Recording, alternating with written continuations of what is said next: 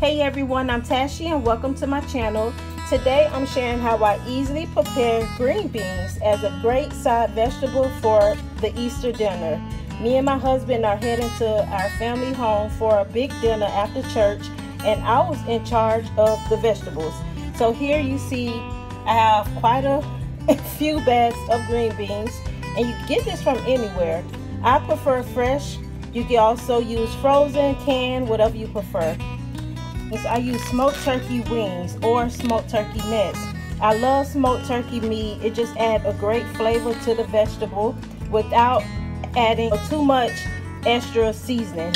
It's very simple to follow. So if y'all want to try this on your own, trust me, it'll be nice and delicious. So here I have the smoked turkey, and you can pick this up from Publix, Walmart, a meat store, pretty much any grocery store. So I have that.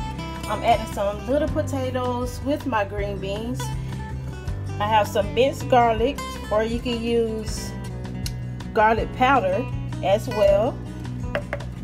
And I have some salt. Last but not least, extra virgin olive oil, and you will see what I'm going to do with this. So there you have it, very easy ingredients, and you will also need a huge pot.